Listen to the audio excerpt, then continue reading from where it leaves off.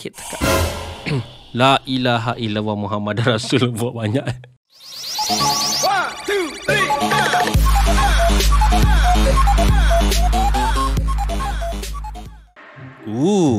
Crux ke nama dia? Game Studios whatever lah. Alright guys, welcome back. Moanzai di sini dan selamat datang to the hospital. Alright, so Yap, kita bermain sebagai nurse ke apa aku tak tahu. Dia punya description pun tak berapa jelas. Bukan tak berapa jelas, sebenarnya aku yang tak berapa faham sebab dia bahasa Inggeris kan. Orang yang tak berpelajaran macam aku ni pun bahasa Inggeris kadang-kadang pun susah nak faham. Benda-benda basic aku faham lah kan. So aku akan letakkan dia punya link dekat description dia. Korang boleh check sendiri. Sebab game ni free je. Korang boleh check sendiri lah. Korang boleh main game dia sendiri lah kalau korang nak try. So tapi untuk kali ni aku akan cuba main untuk aku punya personal experience. So the hospital yalah, let's jump to the gameplay. Let's go. Yo, why is so loud, bro? The virus got me. I was hoping I would be among the majority who get only mild symptoms and recovery quickly. But my condition grew worse day by day. Apa ni? Pandemic ke apa?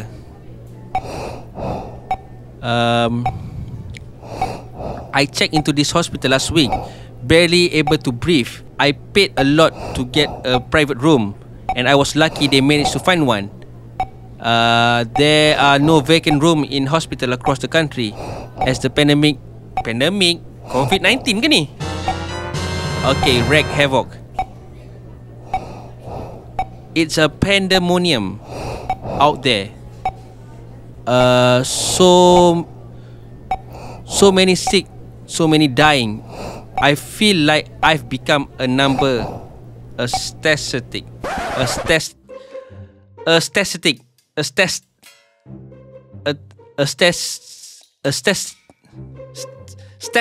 Aku susah betul nak sebut.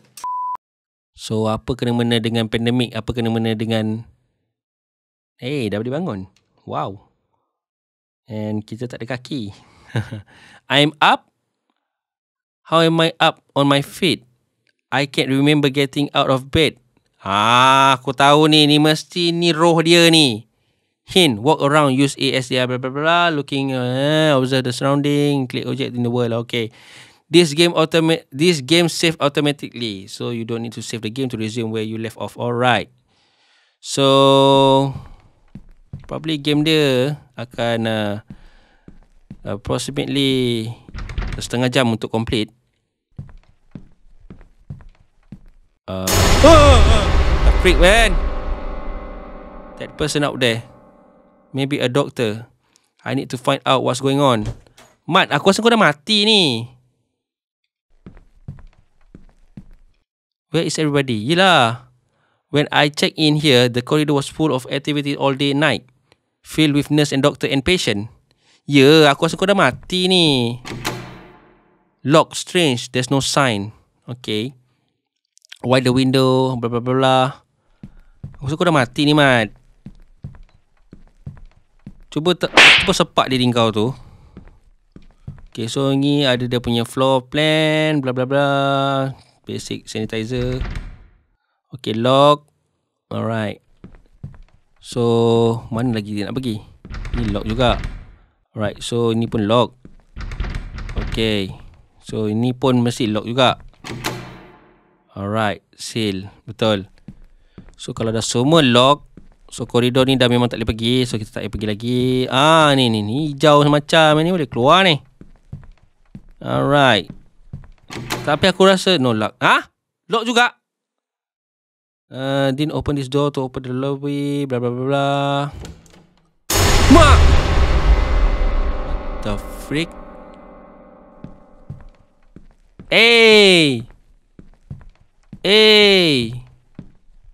Oh, dia dah bukakan pintu. Okay, terima kasih.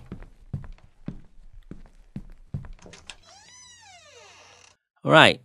So kawan kita dah bukakan kita pintu. Alright, ni lock. Alright, ini pun lock. Alright. Are these patient wards? Why are they deserted? There's got to be someone, a nurse or a doctor, who can help me and tell me what's going on. Okay, aku rasa kau dah mati ni, Mat. Aku guarantee lah kau dah mati. And then roh jasad kau tu tinggal dengan kau, roh kau tinggal kat hospital. What? Ui?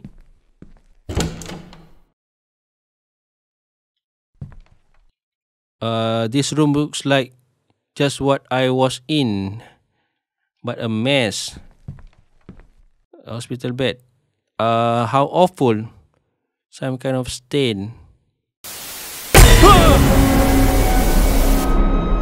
Oh, that figure.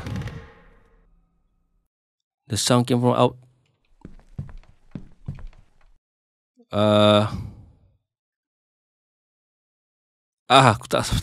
Aku baca dalam hati, boleh tak macam itu? Alright, so dia nampak bayangan tadi tu sama dengan dia punya mimpi ke apa. Aku tak sempat baca. Tadi aku boleh baca dalam hati, boleh tak macam itu? Kau nak main game tapi kau tak ada buat voice over, teruk lah aku ni. Alright, nevertheless, let's move on to our next location. No! Siapa dah perempuan ni? Something strange is going on. So kita kena kejar perempuan tu untuk dapatkan jawapan. Hanya perempuan tu saja yang tahu. Tapi memang betul, bro. Aku tahu tu Neni mesti dah mati ni. Sekarang ni yang berkeliaran ni dia punya roh. Dia punya roh. Okay, maybe. Okay, so dia kata tu ada jenazah kat dalam tu. Siapa yang tutup pintu dia pun tak tahu. Jangan tanya aku lagi tak tahu. Alright, is someone toying with me? Am I being led? That figure I saw. Kau jangan tanya, aku pun tak tahu. Ni hanya mimpi. Mimpi ke apa aku tak tahu. Siapa? Her tu siapa? Kau kenal ke? Kenalan kau? Girlfriend kau? Bini kau? Makcik kau?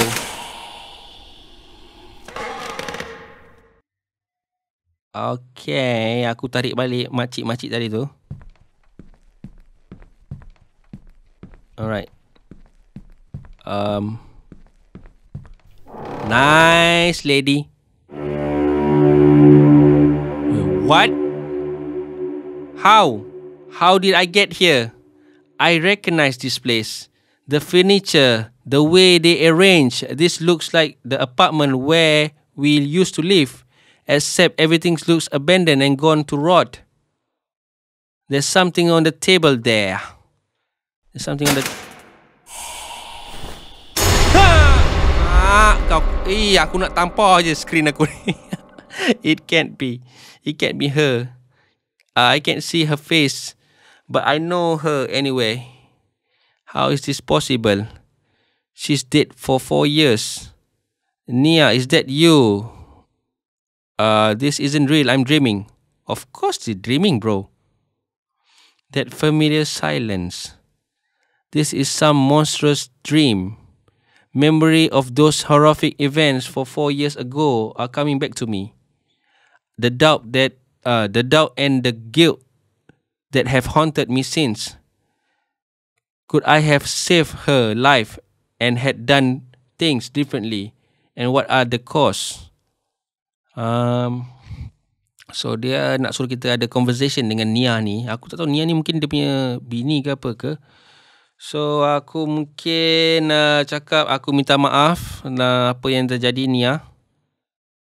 Nia, senyap ni, Nia. What does she want? Okay, aku dah terjadi lolong lah ni. Sakit tekak aku. Nia, am I going crazy? Or is this some fever dream sits by my past while my body lies wasting away on the hospital bed? Aku rasa dia mimpi ni lah, betul lah. Dia tak mati atau dia mimpi. Mungkin dia just dapat flashback daripada dia punya masa silam dia dengan Nia, ataupun dia punya ex-girlfriend ke apa, aku tak kenal. So ini adalah foto Nia. I remember this picture. They had taken it out from by the beach after just after yet another bitter fight. So dia bergaduh dengan Nia. So aku rasa sebelah Nia tu ialah aku.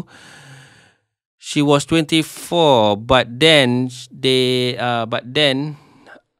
had already begun to show increasingly frightened sign of mental illness that would later consume her. Erratic, violent shift in temperament, brooding silence, fixed stare, and obsession with my whereabouts. Self-harm, apa-apa je lah. So benda ni banyak sangat conversation aku nak baca. Sebab aku ni tuan fasih sangat. Kalau aku baca-baca pun kadang aku pun tak faham. Kalau korang faham, silakan fahamkan game dia. Alright. So, and when I saw what she was holding in her hand,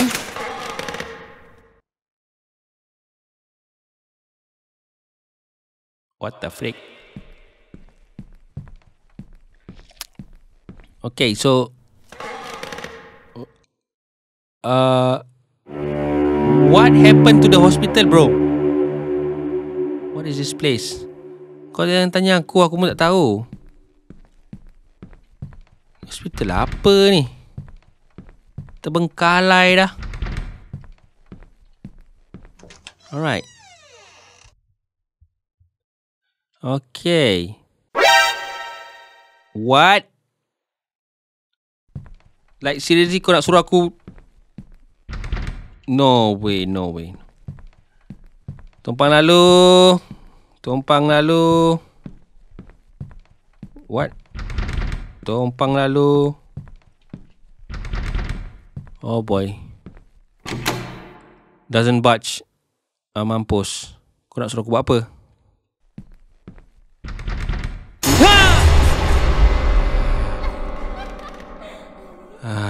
Kau ni sakit tak? La ilaha illallah Muhammad Rasul. Buat banyak. Kat mana lah aku ni? Banyaknya mayat. Tadi satu mayat pun nak terkentut-kentut aku.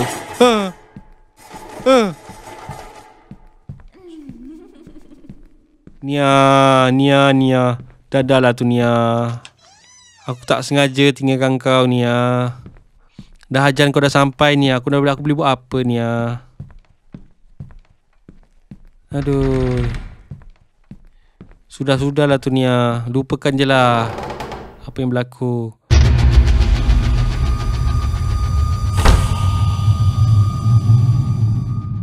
On that night 4 years ago, when I woke up to find her standing over me, she was holding a knife.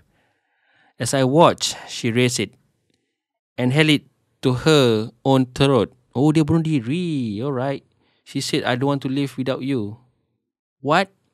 Before she could hurt herself, I leaped at her, grappled and blade away. Okay, so dia tolong leraikan Nia ni daripada bunuh diri. So they put her away in dia letak dia dekat hospital gila. And then a week later, I got a terrible call. Alright, so Nia ni aku tak tahu kenapa dia jatuh gila sampai nak bunuh diri. Nia. Inilah dia. Aku dah cakap. Nia, oh God.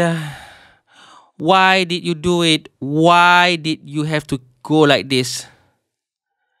They told me what you wrote on the note. Your last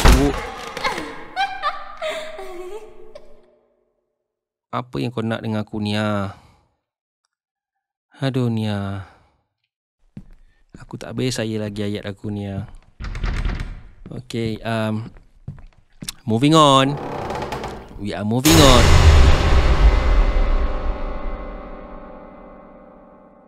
Nia. Nia. Aku macam speechless bro. Aku tak. Nia? Nia, kau nak apa dengan aku, Nia?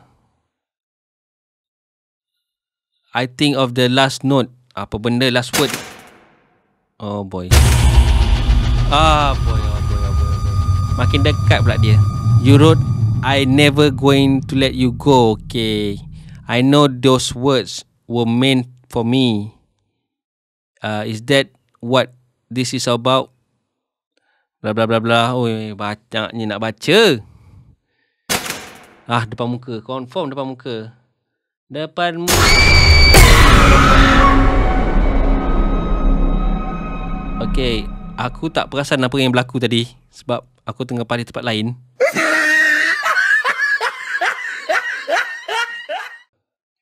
I'm back in the room. Macam mana pula kita ada kat sini? Ni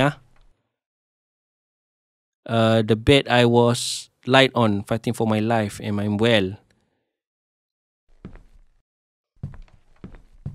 Mia, do I dare to go out there? What will I find? Lah keluar je lah. Hantar dia, kita keluar je. Jangan takut. Dah habis dah punya game dia. Alright. So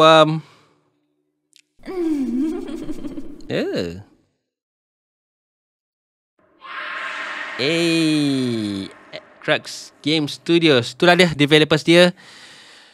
So guys, aku hope korang enjoy aku punya The Hospital. So macam biasa, link is on the description. You guys can boleh check.